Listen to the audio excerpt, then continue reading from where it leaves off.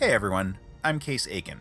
So let's talk about the 2024 Dungeons & Dragons Barbarian, and how its existing subclasses interact. The Barbarian in 2014 was generally an okay frame at low levels, but one that didn't do so well at later levels. Unfortunately, this remains the situation in 2024. Don't get me wrong, the Barbarian was always far from the weakest class in the game. It did quite well at early levels, but that strong start made multiclassing tempting because the later levels really more iterate on the low-level features rather than providing something completely new.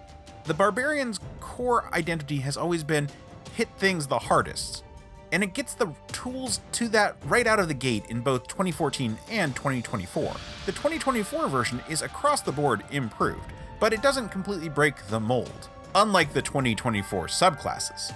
So we've got 4 in the new player's handbook, with 1 being brand new, the World Tree, 1 being brand new in all but name, the Berserker, 1 being a recalibrated option, the Zealot, and 1 being pretty much the same except for a brand new name, the Wildheart.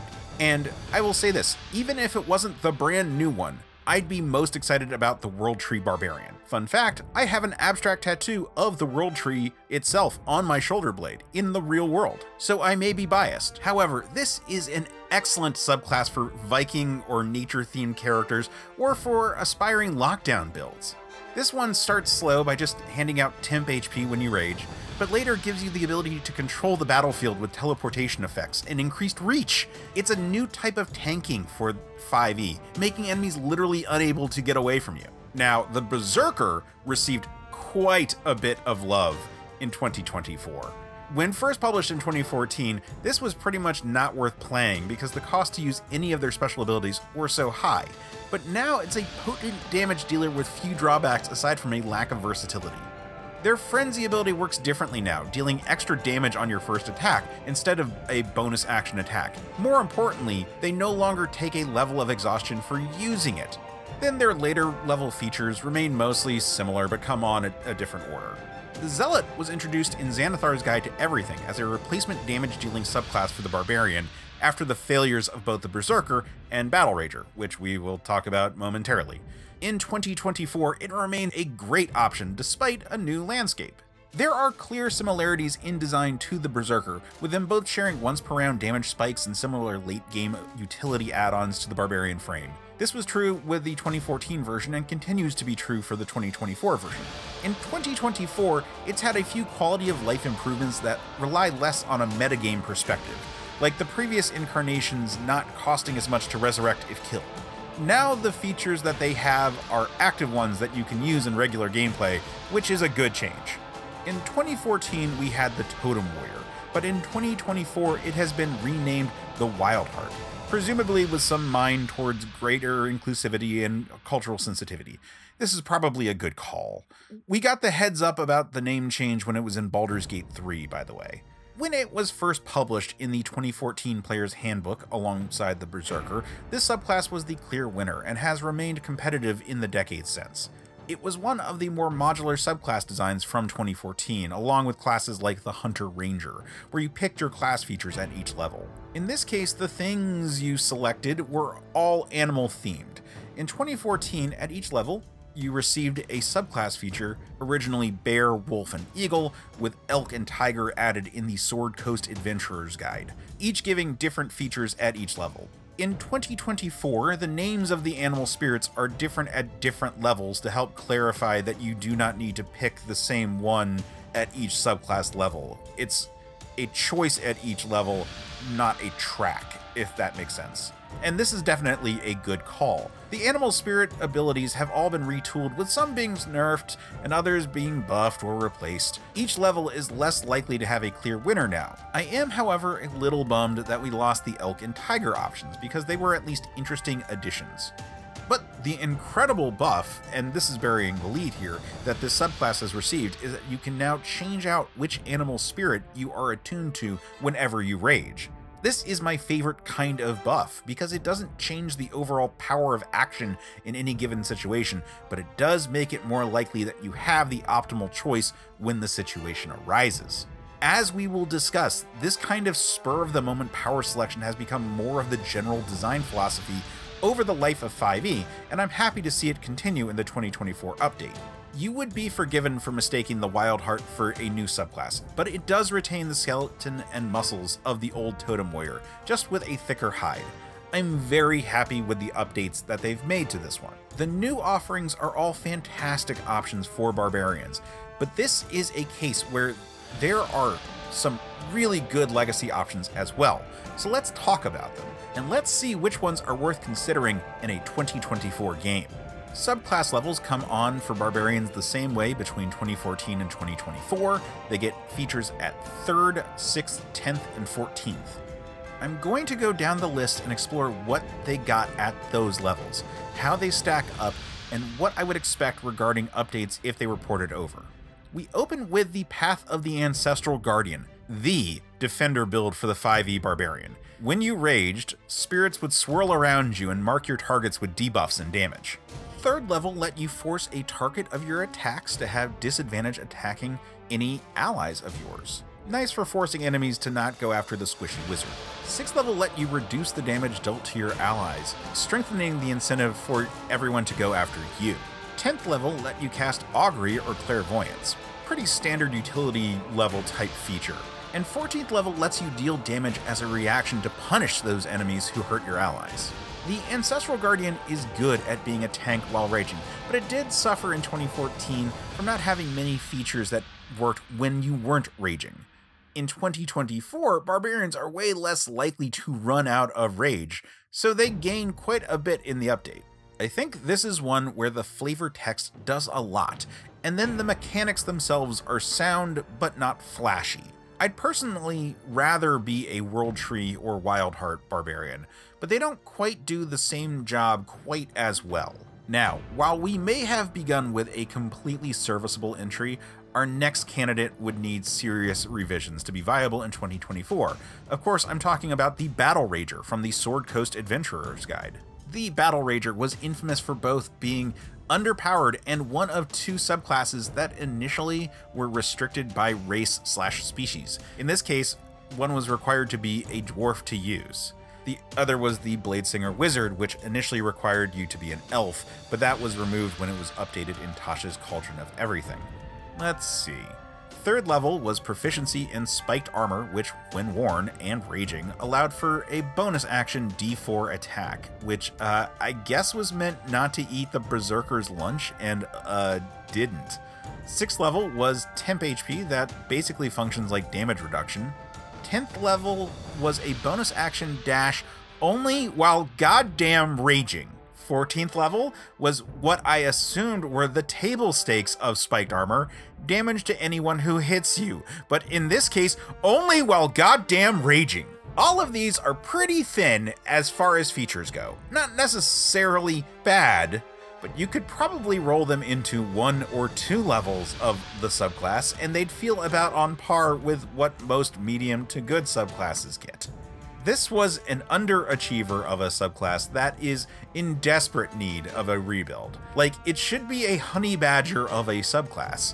I've always dreamt of making a Warforged Battle Rager with the spiked armor being integrated into the character's body, but this is not worth considering in regular play. So with that said, we're 1 for 2, and look who's at the bat. Path of the Beast, and this guy, I like this guy.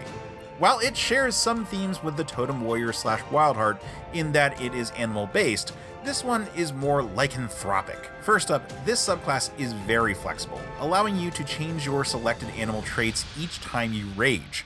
Wonderful design choice, but then this is one of the more recent entries, coming from Tasha's Cauldron of Everything. 3rd level, when you rage you manifest one of 3 types of natural weapons, each with their own pros, and good pros at that. This was the subclass meant to open up unarmed combat to Barbarians, and did well with the caveat that it really only worked while raging. 6th level was a movement option that you could switch out on a short rest. Nothing game-breaking, but good stuff and not rage-dependent. 10th level was an interesting controller option that let you either deal psychic damage or force the target of your attack to attack their own ally. Weirdly, this is making the Path of the Beast the Barbarian entry in Tasha's secret theme of psychic subclasses for all of the classes. FYI, Psy Warrior Fighter, Soul Knife Rogue, Aberrant Mind Sorcerer, Order Domain Cleric, and Fey Wanderer Ranger. 14th level was a nice little motivational roar, a nice little emphatic surge of a leader ability to support that psychic class narrative. No dead levels here and no punitive restrictions binding you to a selection. It's a great substitute for a Bear Warrior. Or like a good substitute for a non-caster wild shape build. This is a very good subclass that really doesn't need any updates to see play in 2024. It doesn't even have the now verboten design philosophy of literal proficiency times per day abilities that you saw in a lot of Tasha's subclasses. I would totally allow this.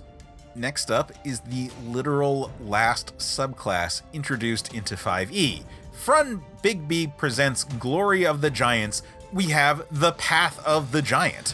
This big boy feels like the designers realized they screwed up when it came to thrown weapons and patched the Barbarian to work with them finally. So in that sense, some of the features of this subclass are now baked into the core Barbarian. Does that invalidate the need for this subclass? Not at all. I freaking love this subclass and have seen it used to great effect. 3rd level, you learn to speak Giant and either the Druidcraft cantrip or more likely Thaumaturgy. However, the meat of the level is that you grow big and increase your reach when you rage. Oh, and now rage works with thrown weapons, which again is no longer needed to be said. 6th level is an elemental damage rider for every attack you make with a weapon. Plus, said weapon gains the thrown and returning properties. This makes the Path of the Giants the true ranged Barbarian build.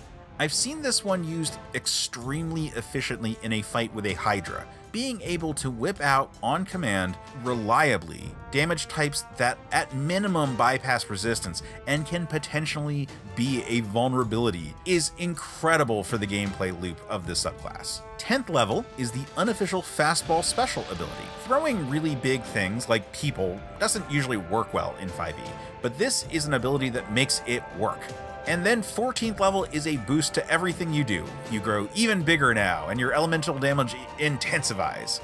Nice, but not earth-shattering. Some luster is lost now that the core Barbarian can throw weapons fairly well, but still, this is a versatile and strong Barbarian. I'd allow it with no modifications, and I doubt it would need much to be tweaked for 2024 aside from removing the text about thrown weapons and maybe giving it a ribbon feature to replace it. The Path of the Giant is a great alternative to the Rune Knight Fighter when you want a class that grows big to smash things. The Path of the Storm Herald is one that I really wanted to love when it first came out. This is one of many attempts to add magical flavor to the Barbarian, in this case by giving them auras of energy effects based on different terrains. The 3 terrains were Desert, Sea, and Tundra, with Desert being fire effects, Sea providing storms, and Tundra weirdly providing mostly temporary HP, but in theory as cold effects. This one required you to pick a specific terrain which informed all abilities, but you got to switch them as you leveled up. 3rd level introduced your Aura of Effect, with Desert doing small fire damage to everyone in the aura, roughly scaling according to proficiency, but not quite exactly. Sea being a very weak single target lightning strike, and Tundra being an aura of temp HP for allies.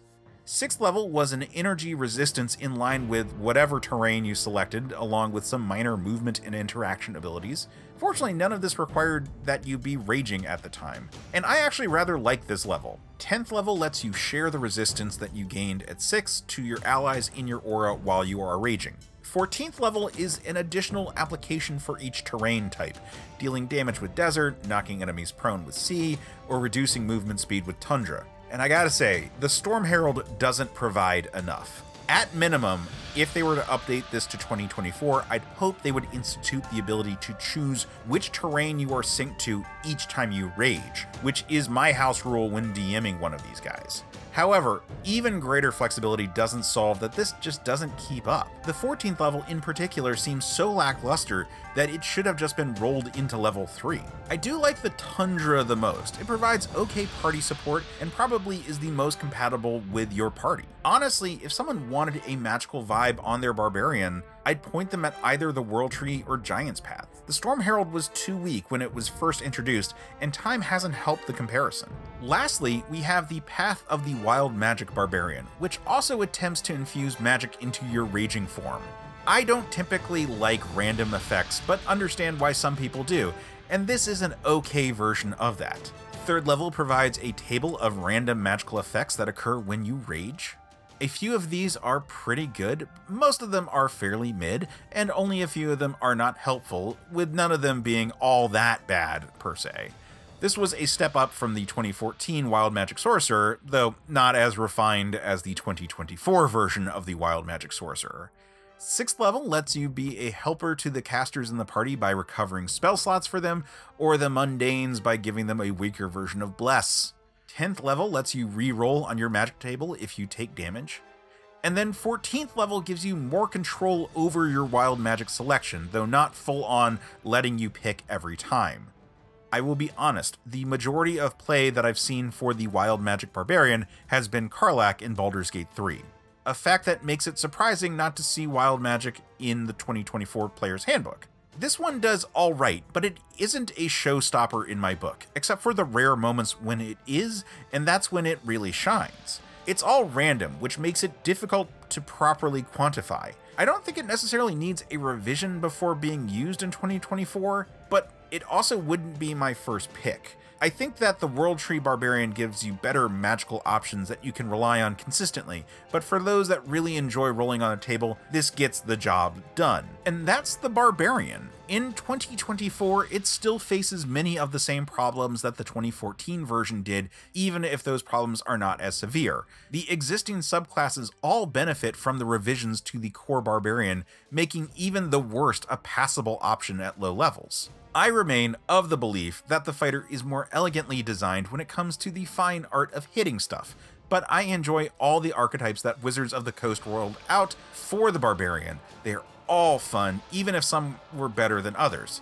As it is, of the 2014 offerings not updated in 2024, only the Battle Rager and the Storm Herald aren't really up to snuff power-wise in the new rule set, which is pretty good. Next time, I want to spend some time talking about a class that I think about a lot for some reason.